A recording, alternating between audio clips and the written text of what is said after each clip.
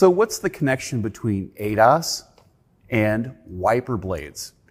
Well, for the ADAS system to operate properly, it's got to have a clean camera. If the camera is not clean, then it can't see the road or objects in front of the vehicle. If it can't see it, what is it going to do? Well, it's going to deactivate those critical safety systems like automatic emergency braking, lane keeping, and also automatic steering.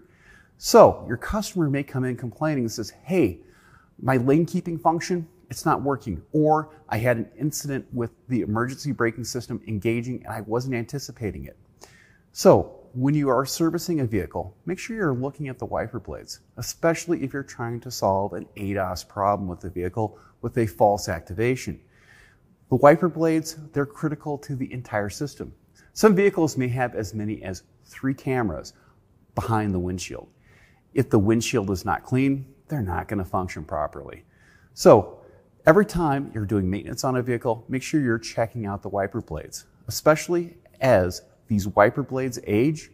What can happen is the tension goes away.